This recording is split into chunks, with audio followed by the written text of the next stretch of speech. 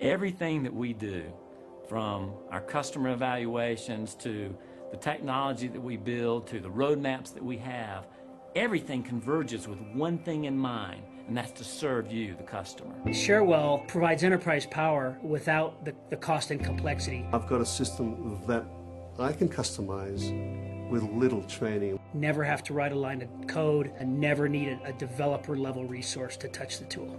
Having this portal and being able to integrate it with our existing SharePoint sites and being able to provide on-demand reports and searches. Anything that you can conceive of that you need to automate and integrate, you can build. Within days of receiving the product, it was plugged into our virtual environment. It's a game changer. Most of our competition, you'll find out, is built on old legacy technology. We can get you up and running as quickly as possible, and yet you'll never outgrow us. Our software and our technology was built on the latest, most innovative technology available today. Whether you have it on-premise and bring it into our hosted environment, or take it from our hosted environment and bring it on-premise, it doesn't matter. It's about people at Sharewell. It's in the relationships that we build. At the end of the meeting, he turned to me and he says, "You guys have got the deal."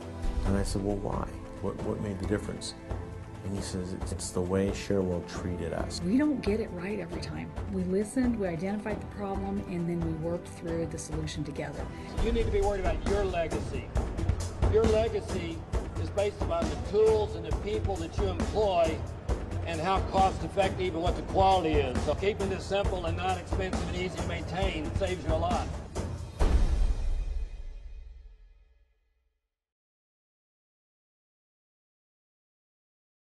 Hello, my name is Mark Fay from Sharewell Software. We're a proud sponsor of TFT 2014, bringing great ITSM content to the world. Please enjoy this next presentation.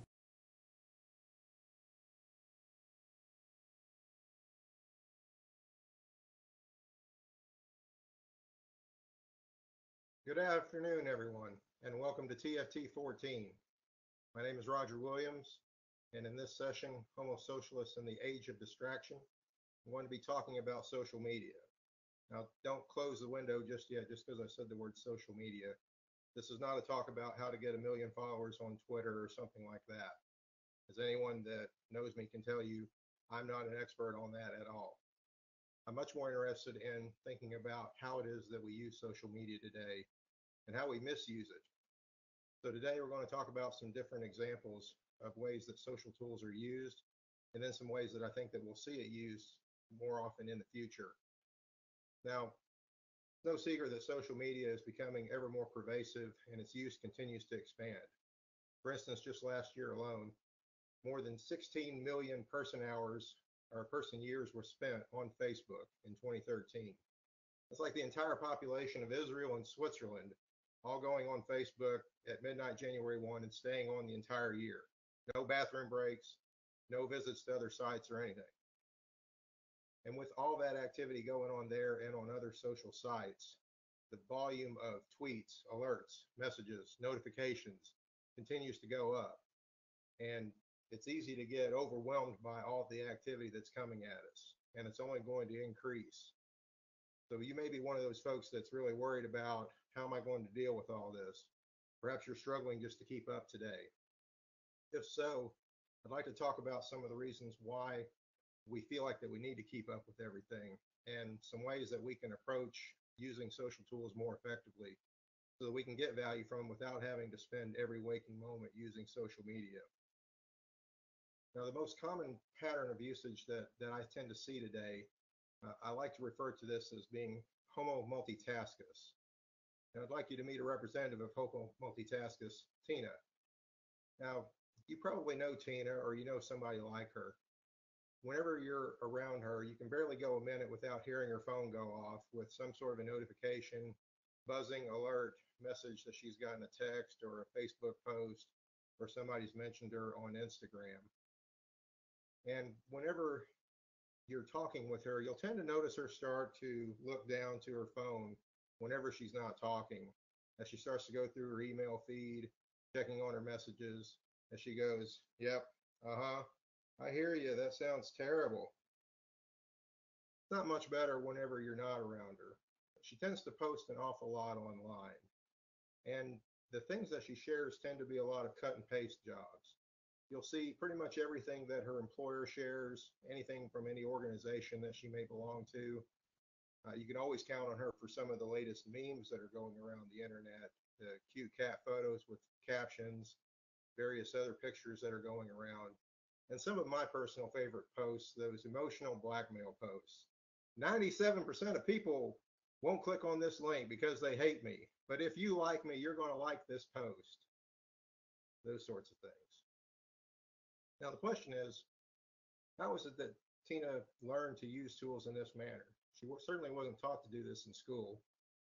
So what are the things that lead to this kinds of behavior? Well, I think when we look at it, we have to really go back to when we're very young. When we're small, we have authority figures in our life, and they demand attention from us. And there's a very good reason why they do that. When we're small, we're not able to take care of ourselves. We don't know that we shouldn't run out into the street or that we shouldn't stick a fork in the electrical outlet in the kitchen. And because of that, these authority figures demand that we pay attention to them whenever they feel like they need to get our attention, or there'll be consequences if they don't. Now, again, this is perfectly reasonable that this happens. The issue is that as we get older, others start to use that sort of attention whenever they want it to their advantage. Now, this is obvious in schools and in our other institutions, but we've really started to notice it much more with the rise of mass media, and especially now with the rise of social media. While there were only a handful of newspapers, TV stations, whatnot, that were vying for our attention 30, 40 years ago, now there's literally millions of people that are broadcasting information that demand your attention, that want you to notice them and pay attention to them, preferably so they can then take a slice of your attention and then sell it to an advertiser or someone else so they can then make money. Now, as the number of people that we know grows as we get older, and the organizations we belong to, movies we like, the bands that we keep up with, the demand on our attention continues to go up until we eventually reach a point where the demand on our attention actually exceeds the supply that we can give it. Now, when we fall into an attentional deficit like this, it's very distressing for us. So we look for various ways to try to deal with that excess and to cope effectively. The most common way that people try to cope with that is to multitask. Now, we are able to multitask. If we're making dinner, for instance, and we're making a 3-dish dinner, we can cook all 3 of those dishes at the same time, and we can manage that very well. Or if we're doing things that we don't have to think about, we can do those multitasked as well, walking and chewing gum at the same time being the classic example of that. But studies and the science pretty clearly show that when it comes to our conscious attention, we can only focus on one thing at a time.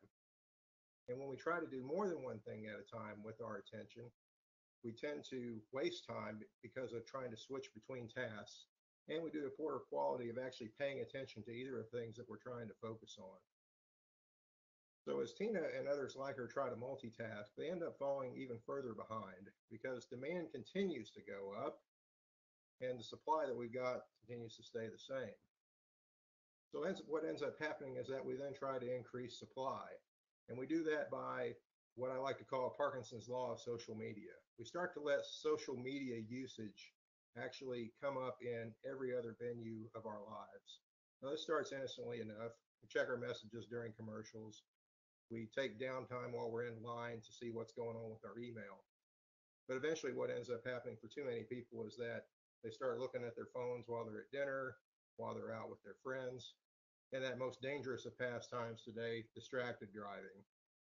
Now, even if you don't end up dying like thousands of people do in the US every year from distracted driving, just the fact that you're trying to squeeze in usage of social tools into all these other venues ends up causing issues. Presumably, you spend most of your time around people that you would like to have some sort of relationship with. And when you're trying to both have a conversation with them and trying to keep up with all of your social feeds at the same time, other folks tend to be put off by that. They just don't like having to compete with another device that's in front of them for their attention. So what ends up happening is that we put up barriers between us and those that we want to have close relationships with. So we start to push them away, while paradoxically, we actually start to get a little bit closer to a whole lot of people that we may have met a few times and haven't talked to in years. Now, the issue, of course, is that there's only a limited amount of supply that we can add into the equation because we still have other things that we need to do with our day. And the demand continues to go up, and we haven't done anything to really address that. So as this continues to occur, what we'll start to see people do is to really focus on that volume that they handle and treat it almost like a status symbol. You start to see this today with a lot of people with email. You know, I had 350 email messages this morning when I came in, and I got them all read.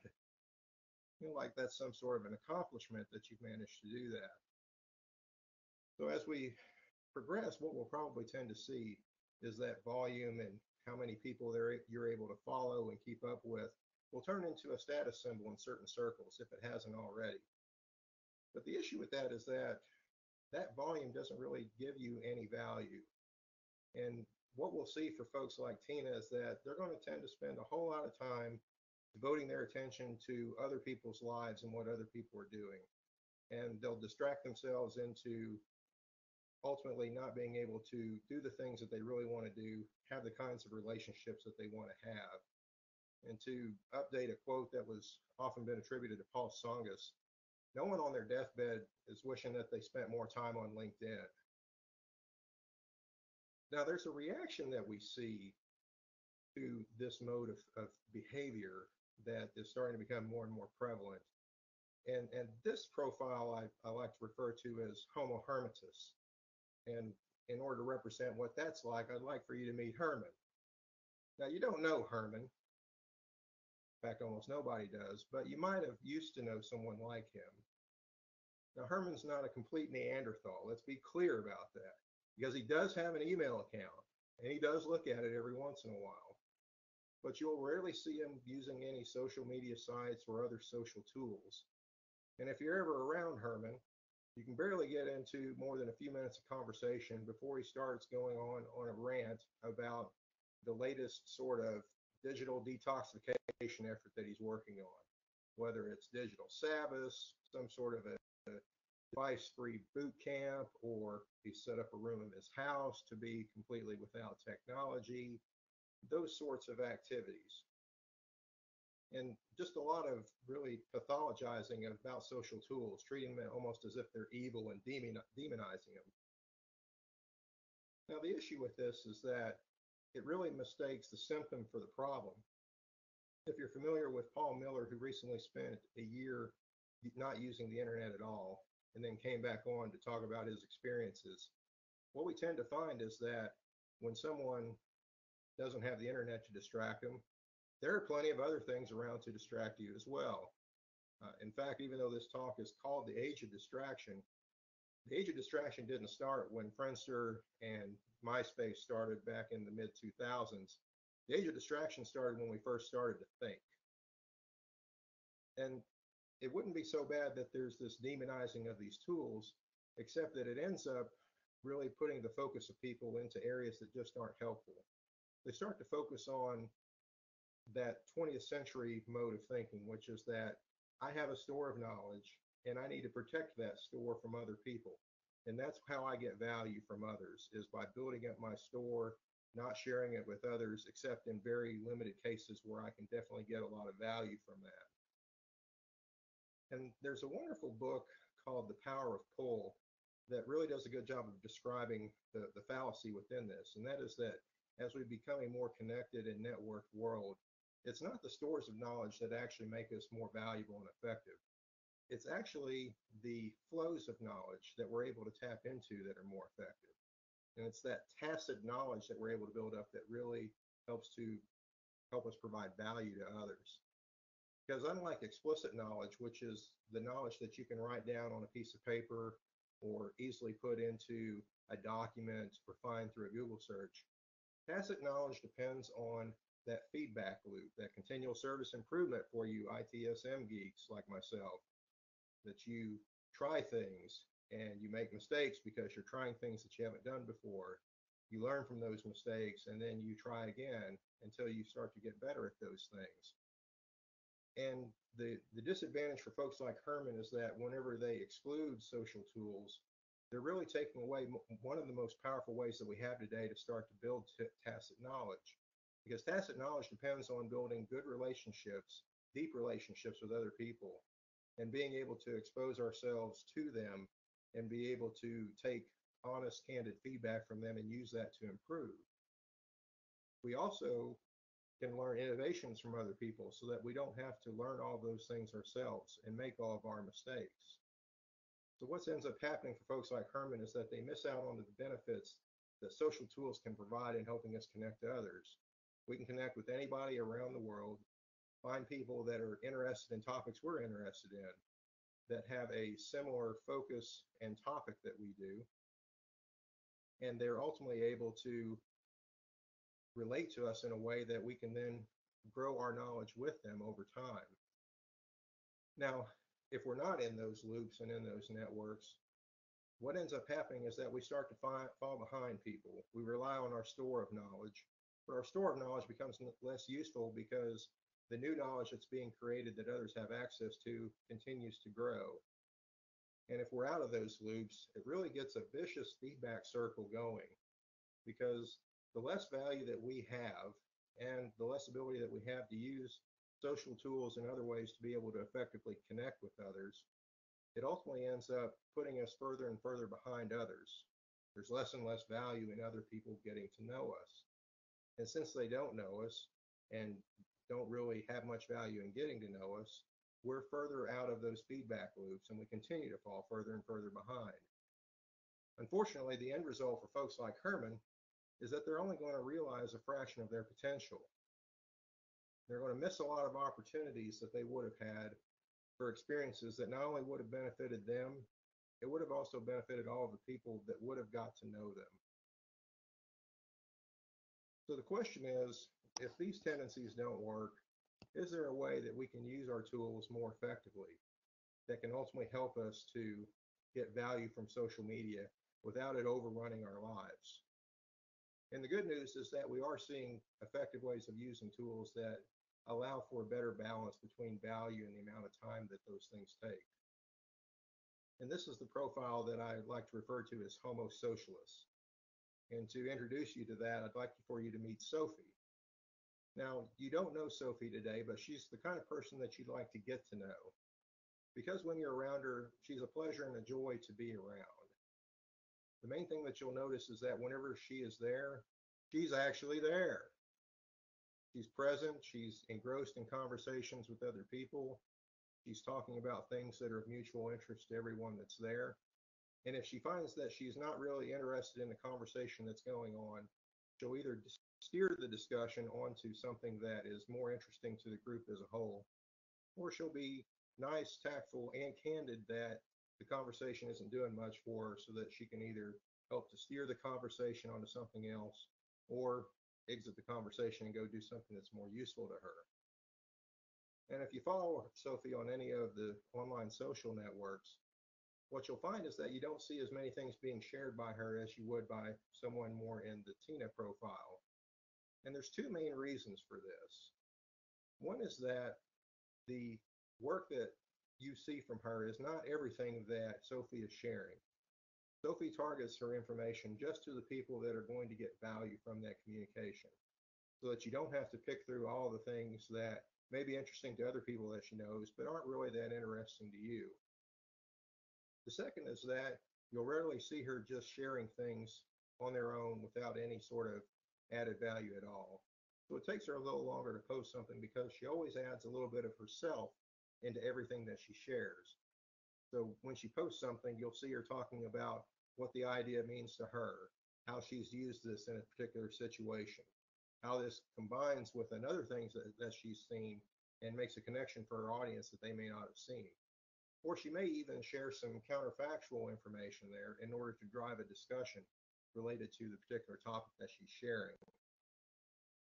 Now, the reason that you see folks like Sophie behaving in this way is that they've come to realize a couple of key things. The first is that they've realized that networks are everywhere. We are born into networks.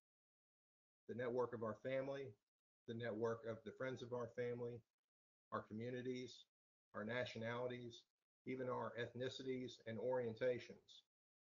All these are networks that are impossible for us to change our membership in, or extremely difficult to do so. As we get older, we find out about more networks that we have a little more latitude about whether we join or not. The cool kids at school, the parent-teacher association, even the people that we play Xbox and PlayStation games with. All of these networks are around us. We're surrounded by networks. We are a network being. And because of the proliferation of all these networks and the social tools that are out there, there's an abundance of information and sharing that's going on in our world. Two key statistics that really bear this out for me. One is that according to YouTube, if you wanted to watch all of the video that was uploaded in 2013, it would take you 6,000 years to do so. And the second is that according to Technorati, there were over 1 billion with a B blog posts that were created just last year. Now, even if you subscribe to Sturgeon's law that says that 90% of everything is crap, and you take that 10% that's left over and only take 1 out of 100 things there because the others just aren't that relevant or interesting to you, those two sources alone can provide you more content than you could possibly consume. So we can be very picky about when and where we get information, because if we miss that particular bit of information, there's going to be another one by later on whenever we are ready to consume it, share it, and use it. So we don't have to stress about missing out on everything. There's so much that's out there that whenever we choose to engage, there's going to be things out there that are interesting to us. So the end result for folks like Sophie is that the sky is really the limit. Because of the abundance of things that are out there and their realization of all the connections that are there, they realize that they can be very deliberate in how they use social media and maximize the value and really make it work for them versus being a slave to their technology. Now, there's some simple steps that any person can take that can help us to learn from and become more like the Homo Socialus profile that we talked about. Now, the first piece of this is going to sound a little odd because it's not really about technology, but it's foundational and fundamental to be able to do anything else with technology. You have to understand what success means to you.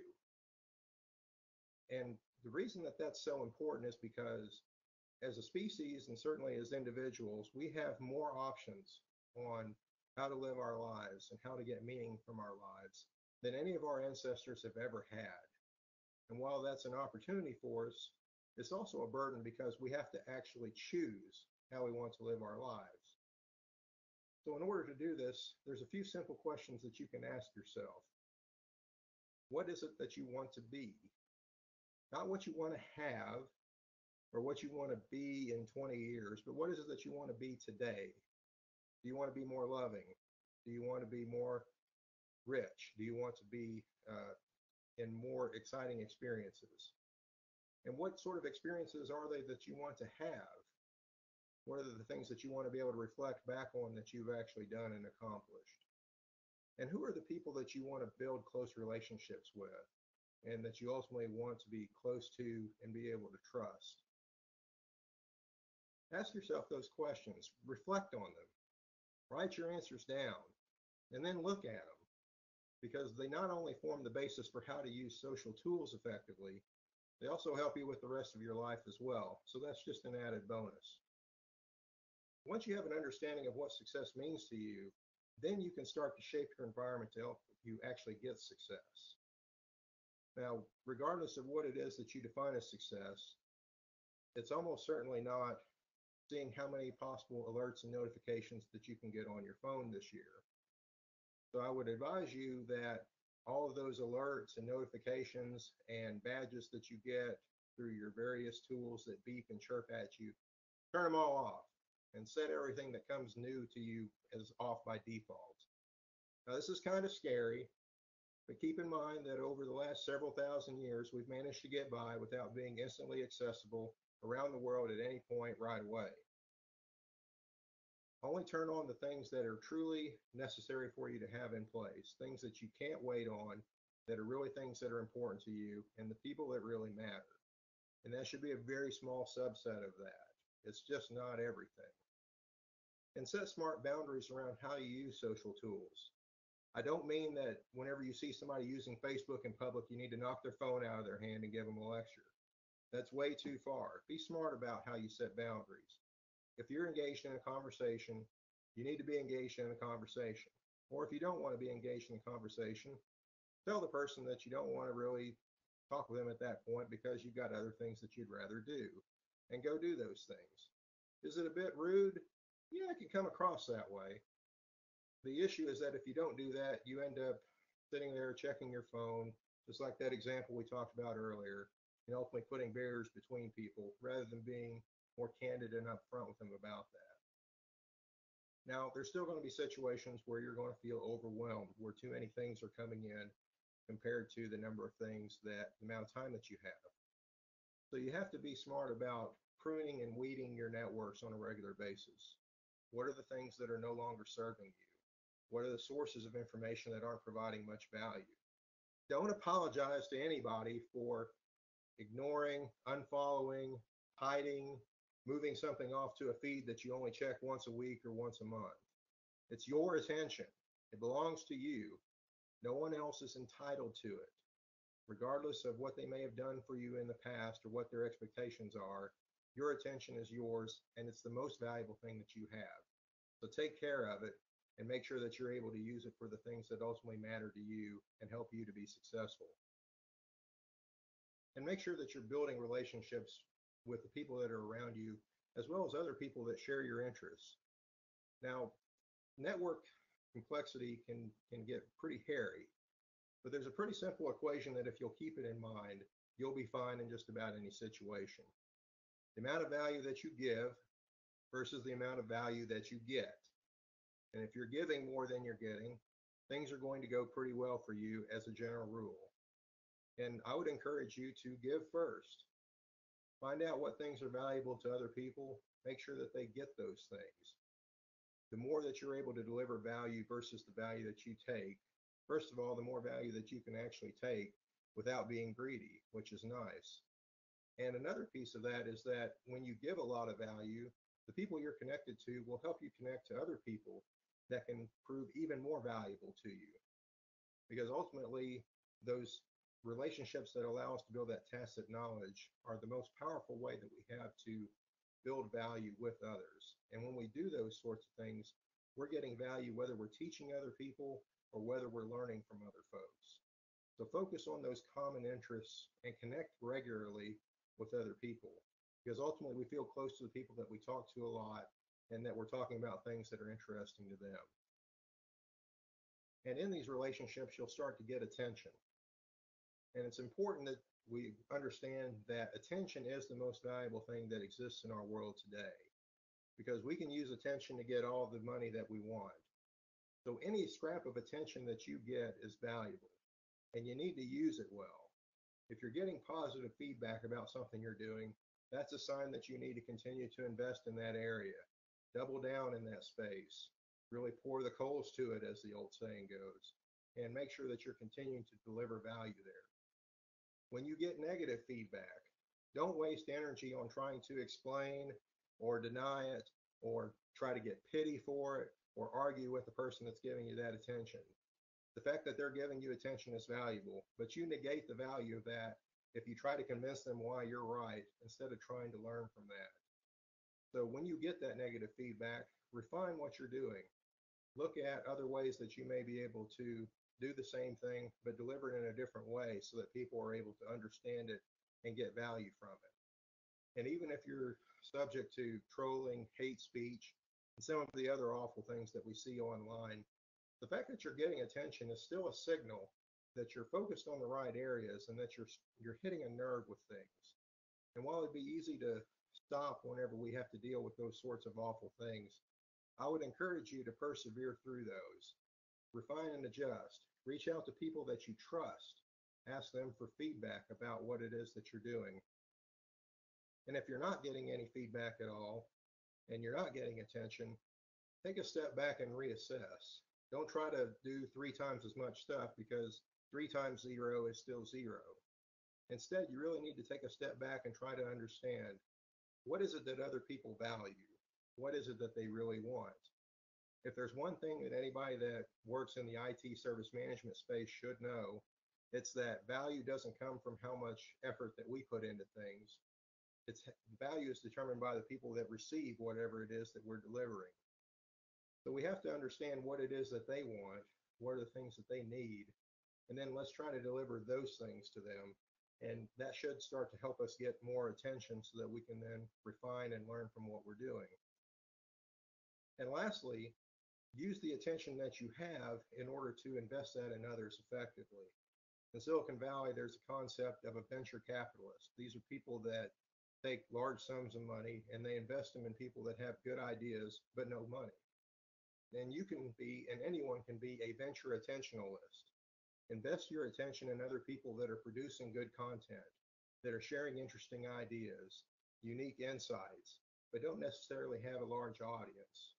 When you share those things to your audience, you're helping them to connect with other people and to get more attention for what they do, and that benefits them.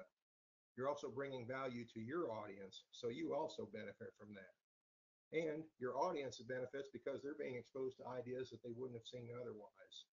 So being a venture attentionalist is something that's really a win-win-win all the way around. So I'd like to, at this point, check and see if we've got any questions.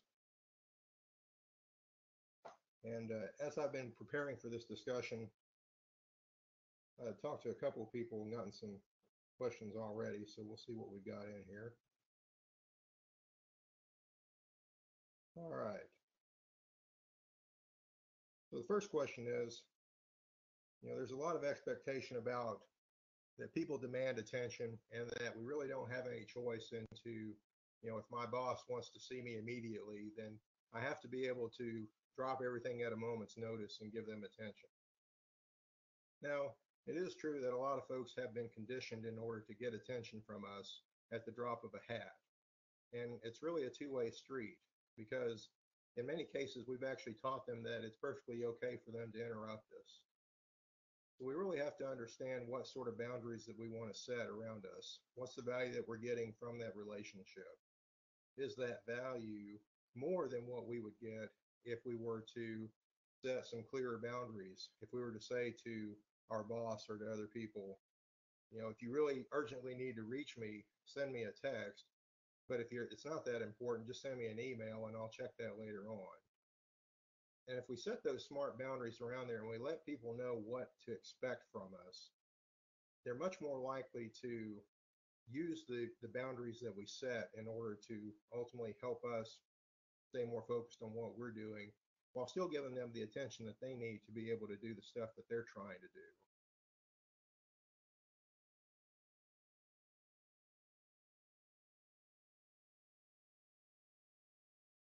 Looking to see if we've got any other questions.